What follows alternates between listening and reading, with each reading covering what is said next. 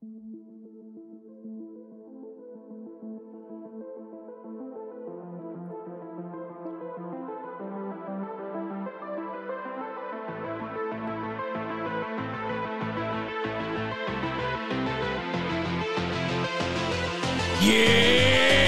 Friday! Welcome to the Ranting Weight Watcher podcast, the future #1 weight loss podcast in the world. I am your host, Donato Russo. I hope you enjoy the show today. If this is your first time here and you enjoy the show, please like, share, comment, and subscribe. If the podcast app you're listening on allows you to rate the show, please leave a 4-star or 5-star rating. Any rating is greatly appreciated. This is episode 87. I got a packed show for you, so let's not waste any time and let's get into this.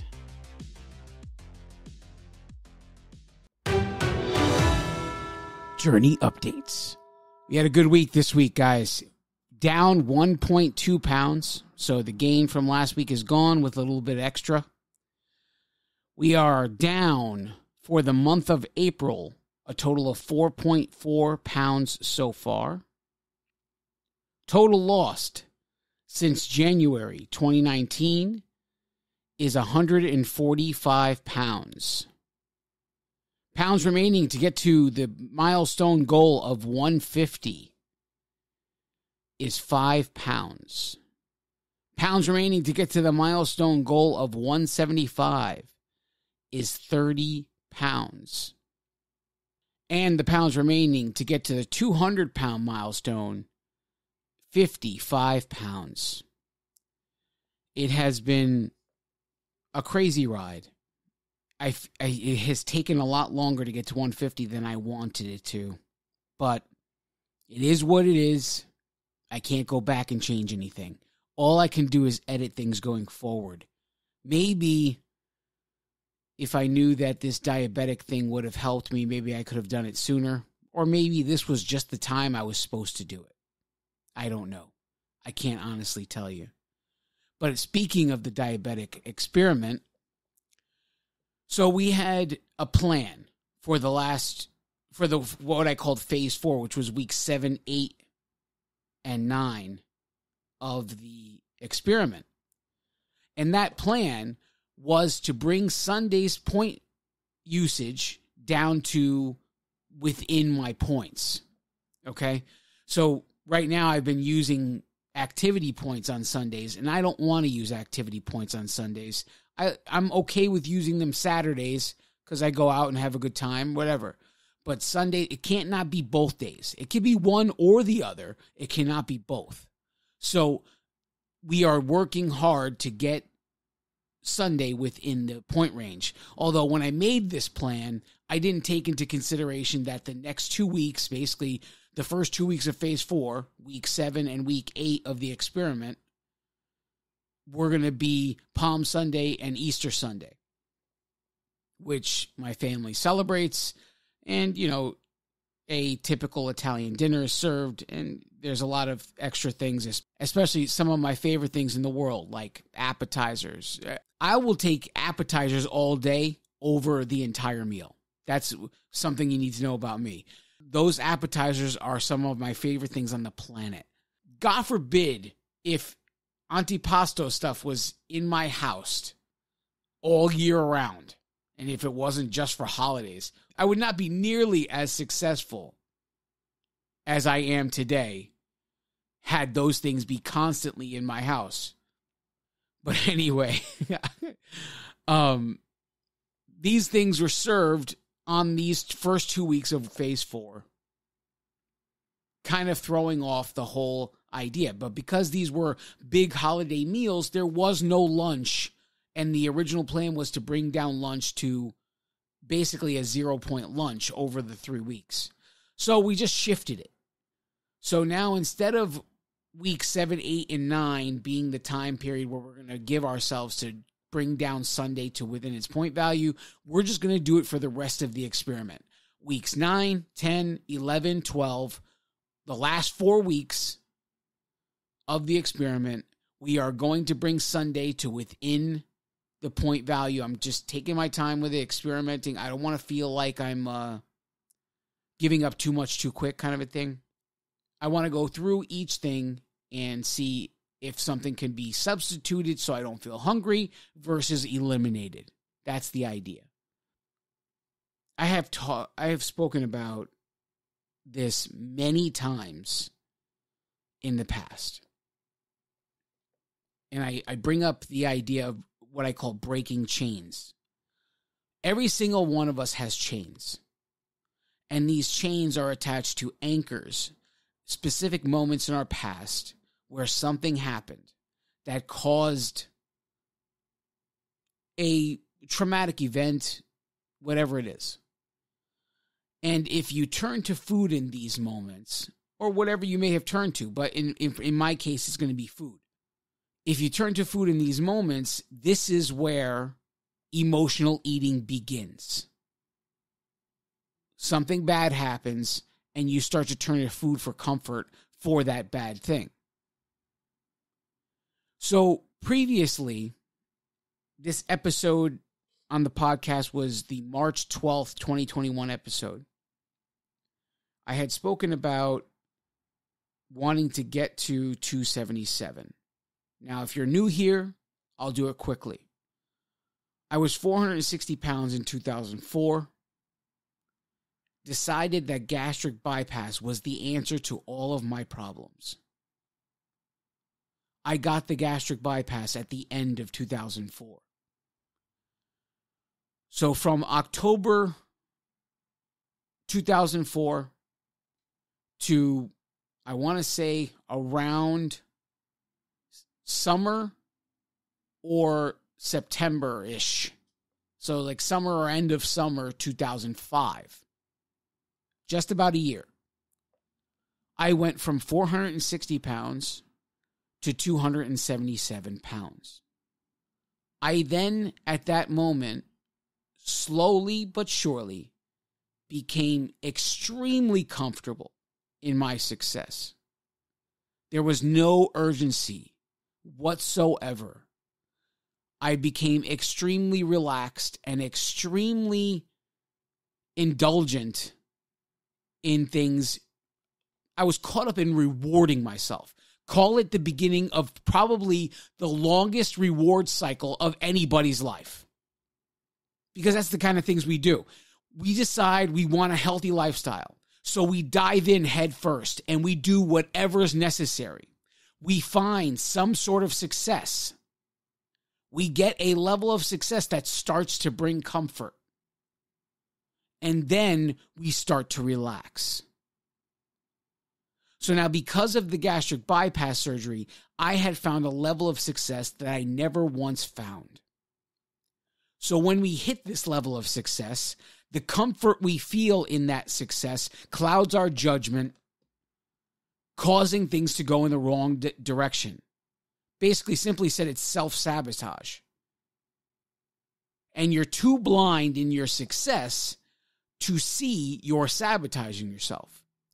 And if people start to point it out to you, if they actually have the guts it takes to point something out like that to you, knowing you've had this success, you meet their criticism with scorn, which I met criticism with excuses, not scorn. But in the same token, it began the longest reward cycle. And that's where, when we hit that level of comfort, we start rewarding ourselves for our hard work. And we become comfortable in rewarding ourselves, never realizing you're ruining your success because of this celebration. Now, for some people, the reward cycle doesn't last that long because it depends really, when does the level of comfort begin? Now, I have also said before, in previous attempts on Weight Watchers and other systems, I had said that I would hit the 20-pound mile, the 20-pound loss. People would start congratulating me. It's like they would notice right away. You hit the 20-pound mark, people notice you lost 20 pounds. And the 20-pound mark was always the mark where I then began to sabotage. So it doesn't take long to return to zero when you start to sabotage at 20 pounds lost. So in the year time that I went from being post-op, I went from 460 to 277. So in the 1 year time, that first year post-op, I went from 460 pounds to 277 pounds. And there began the longest, biggest reward cycle of anyone's life, not just mine.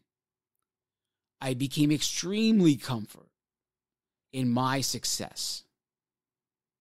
No one could tell me otherwise, like, I'm just on a plateau. I'm on a plateau. That's all there is to it. In reality, here's the reality of it. I lost almost 200 pounds, about 13 pounds away from losing 200 pounds. And in that time period, I changed nothing. My habits did not change one bit. The only thing that changed was the amount of food that I can ingest. But here's the one thing many people don't really talk about when it comes to gastric bypass. If you eat a lot of food, let's say even less than that. If you take really big bites and you don't chew thoroughly, the food you're sending down into this small stomach makes you feel full right away. And sometimes, like for me, it's extremely painful to do that. So in these moments where I did not chew well and sending it and creating all kinds of pain for myself, I did not stop myself from eating. Instead, I sat and said, hey, I'm eating too fast. And I would wait.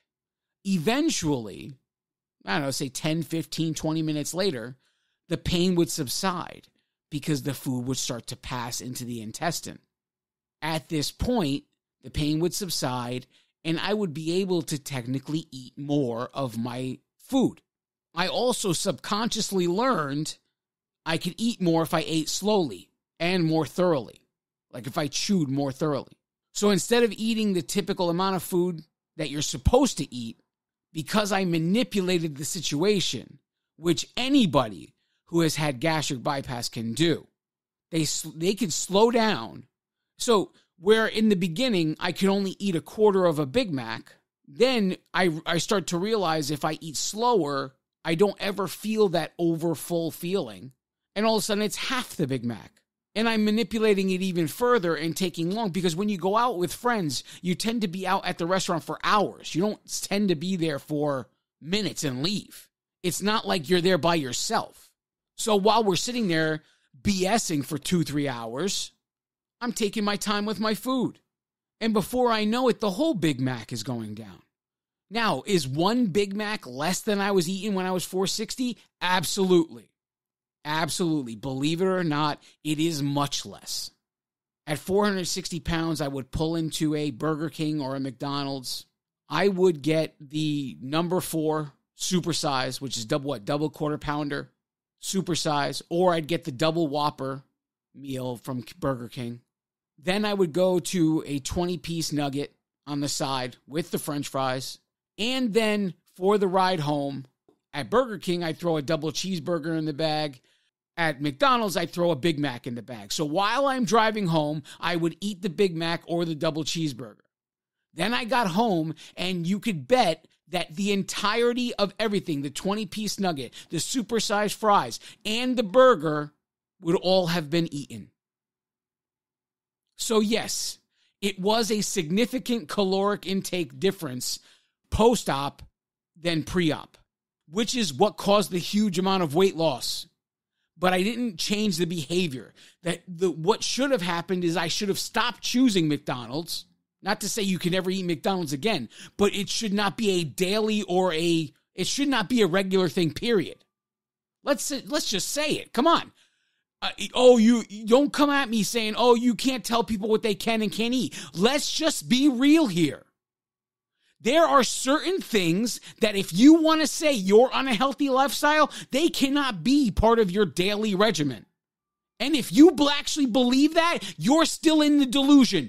Go away, come back in a year or two when you're ready to hear my voice. because that's going to be the only way I'm going to get through to you.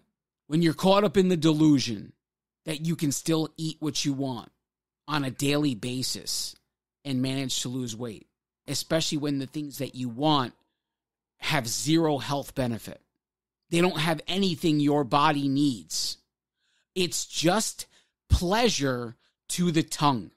That's really what it is. When it becomes fuel for the body, it is the worst fuel you could possibly give your body.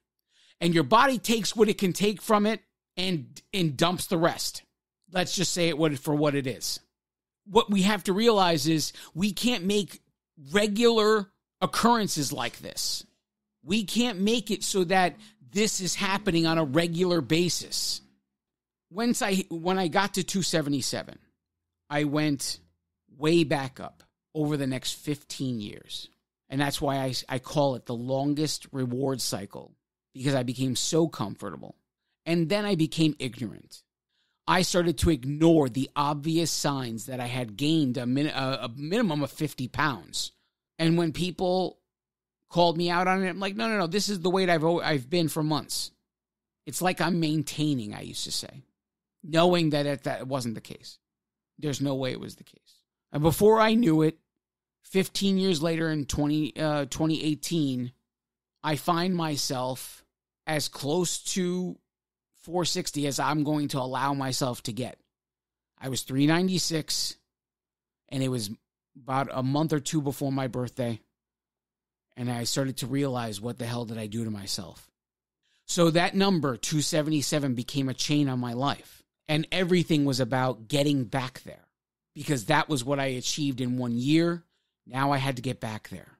So I started January 2019, and I broke the chain March 12th, 2021. A little over 2 years later, I broke the chain, made it back, and surpassed the 277 mark for the first time in 15 years. In the episodes that lead up to this one on March 12th, I reflected a lot. I reflected on childhood. I reflected on young adulthood, whatever. All kinds of things that happened in my life. And I thought about a lot of other chains on my life that had to do with bullying and various other things that I had to break. We're going to talk about that after the break. Don't go anywhere.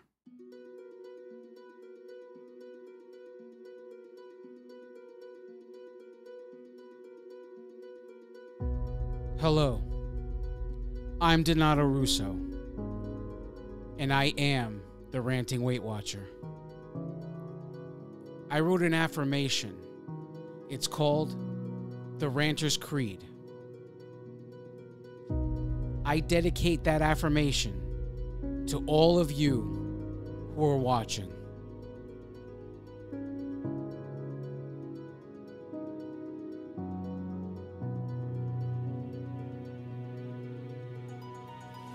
Nothing can stand in your way because you are an unstoppable force.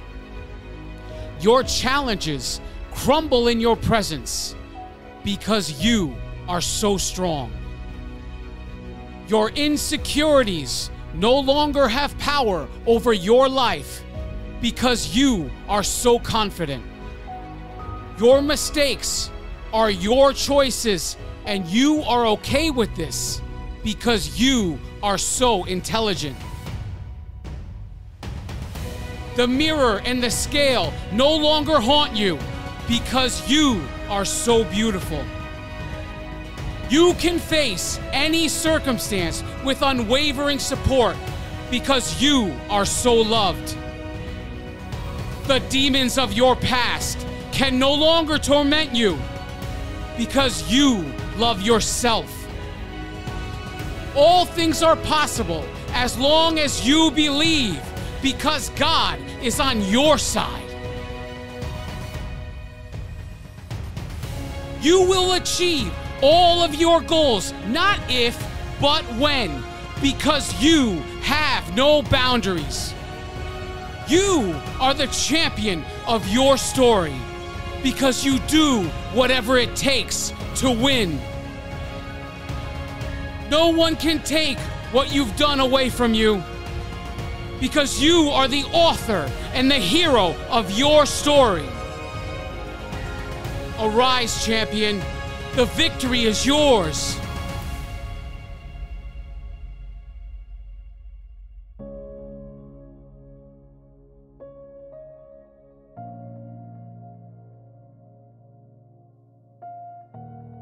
Because you are enough.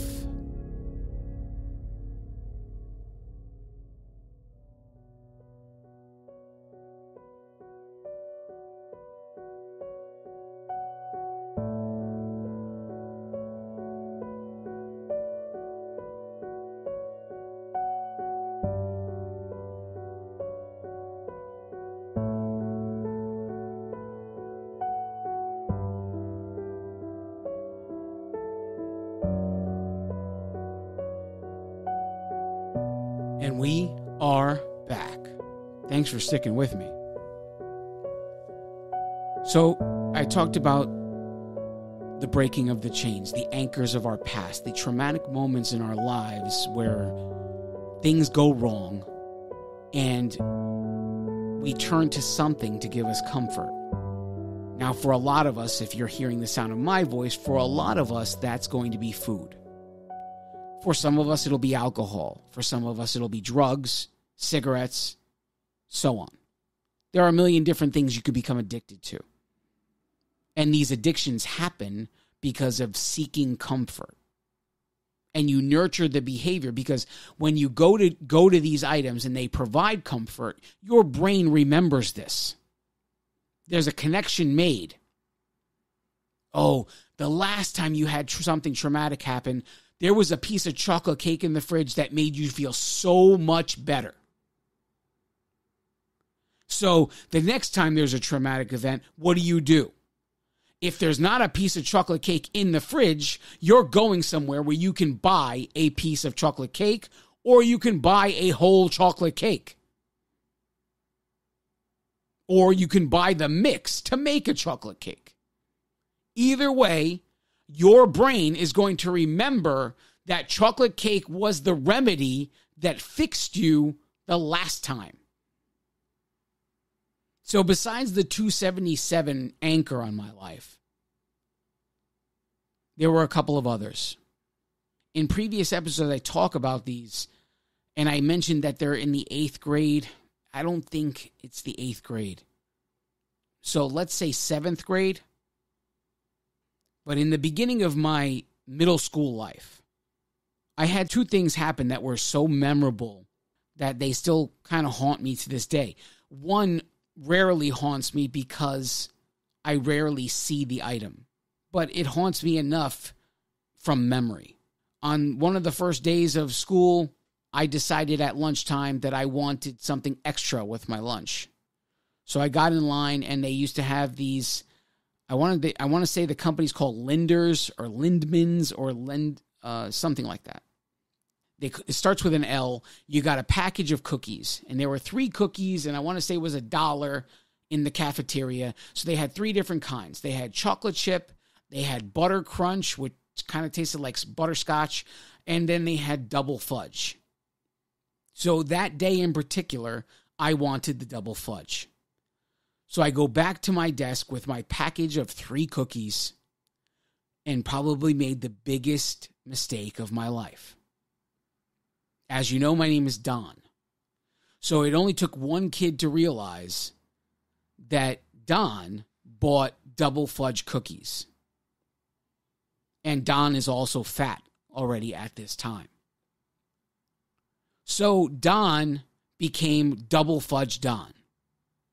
And I was called that for, months and months.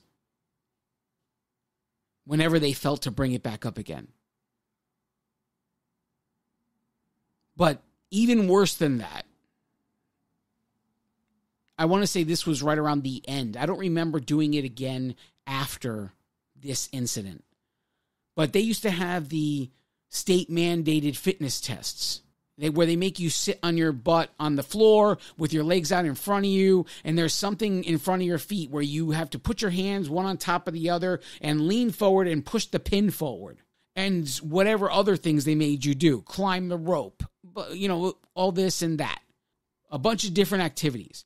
But one of those activities was you had to get weighed and your height and weight. And I'll never forget this day, because this day, it was like, I don't know, to me, maybe it's my memory of it, just exaggerating it. I don't know. But in my mind, the gym teacher that was heading all this up spoke a little louder to the person that was helping him when I stepped on the scale. Because in the 7th grade, when I stepped on that scale and it measured 253 pounds. So that's where we are. When he saw the number, he said it loud enough for the entire class to hear it. This is a chain on my life. Well, I didn't realize it, but just a few weeks ago, on April 2nd, I broke the chain on my life. I was 250 pounds, 3 pounds less, and I broke the chain of that moment in my life. Today, as I speak to you, I can say that I weigh less than I did in the 7th grade. Maybe to you this isn't a big deal because I'm still 250 pounds and I have a long ways to go. But for me, this is a big deal. To be able to say I'm more healthy at 44, or I should say I weigh less at 44 than I did in the 7th grade. This, to me, is a tremendous accomplishment. It's so important to identify these moments like this, because they may seem insignificant, but they are the core in some ways of what you do, your behaviors. These traumatic events in our lives, especially when we turn to food to solve them, to comfort them, these are the moments where we have to win back. We have to attack the core. Get back to what caused this behavior in the first place. And I'm telling you, if you can say today that you're an emotional eater, and if you can manage to identify anchor moments where a chain was attached to your life, because I'm not saying there's only one. For many of us, there's going to be many, because once you learn that food gives you comfort, it only just takes the next traumatic event for you to turn to food again. It doesn't even have to be traumatic. It just has to be an event. Something didn't go your way, a circumstance in your life. You can't pay bills, whatever it is. When you have these extreme moments and the food worked for the extreme moments, what makes you think you're going to be able to say no when you're stressed out because you can't pay bills? What makes you think you can say no when you're at work and you're facing a deadline and you're stressed out because you don't think you're going to make the deadline and everything depends on you? What makes you think you're going to say no when your household depends on you and you have so many things you have to get done? And who needs a ride to practice? Who needs a ride to music, some recital, whatever it is, dance recital? And who needs a meal cooked when they come home? And you're juggling. You're juggling and you're juggling and you're stressed out. How are you going to say no to the one thing that always gave you comfort? The one thing that gave you comfort in the double fudge Don moment. The one thing that gave you comfort in the 253 moment. How would you say no? You won't. Your brain remembers those moments, and it learned a long time ago what made those moments feel better. And they're deeply ingrained. And the only way to fix them once and for all is to identify them, number one, and make a goal in regards to them. these moments in my life, I don't know how to defeat the double fudge Don moment. I don't know if it'll ever happen. But these other moments where the 277 and 253 moments of my life, they are scale moments. So it was easy to make them a scale result or a scale goal and go after them. Maybe talking about the moment, if you identify it, is what's required to break it. I can't answer that. I'm just thinking out loud here. For everybody, their solution is going to be different than mine. Just because something worked for me doesn't mean it's going to work for anybody else. We have to do something. It cannot stay the way it is. The chains that attach to these anchors will always hold us from where we want to go. The one thing I could say about them is the more success you achieve, the less power they have. You know, so many of us that are in my position, where they were overweight the majority of their life, we spend totals of countless hours daydreaming about that moment where we can say we are at the goal weight we've always dreamed to be at. Now, a small percentage of us, a very small percentage, actually make it to that number. We make it to that number and we can say we did what we set out to do. But the majority of us never actually make it.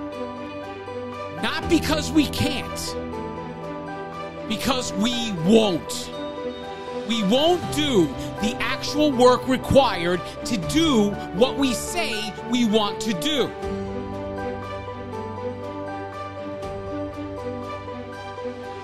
Now, that being said, if you would have come to me in 2019 and said, hey, Don, if you take the next 3 years and work really hard, you'll be able to tell the world that you weigh less than you did in the 7th grade, I would have told you you're out of your mind. It just seems so far-fetched. And you know what? The majority of the goals I had seemed far-fetched. When they didn't seem so far-fetched anymore was the day that my studio coach, Terry, handed me the 100-pound milestone charm. All of a sudden, everything seemed possible. And then she handed me the 125-pound charm, and everything seemed even more possible. And now here I sit, 5 pounds away from the 150-pound milestone charm. And she may not be the one to hand it to me, and that's okay. But I will be 3/4 of the way to the biggest goal I've ever set for myself in this journey. And you know what? I don't care how much work it takes. I'm going to get the 200-pound charm, even if it kills me. I love each and every one of you. God bless you all.